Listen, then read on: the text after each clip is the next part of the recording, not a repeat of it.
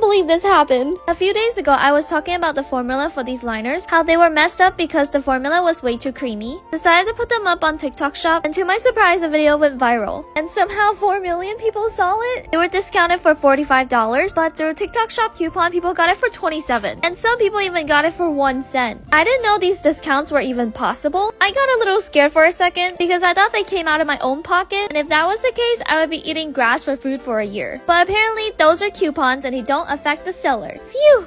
Oh, and our pastel liners is almost sold out. TikTok Shop gives me about 3 days to ship all the orders out. If you don't hand them over within 3 days, it auto-cancels your order. So I started packing orders with my mom immediately. I was low-key stressed because Sundays, the shipping carriers are off, and on Monday, it's Labor Day. So they are also off, which means I only have 1 day window to hand these over. So I rushed to USPS with my brother, about whatever I can in that day, and I couldn't believe it, the orders just keep coming in. The next day, I had to go back with my dad with like 7 tubs of orders.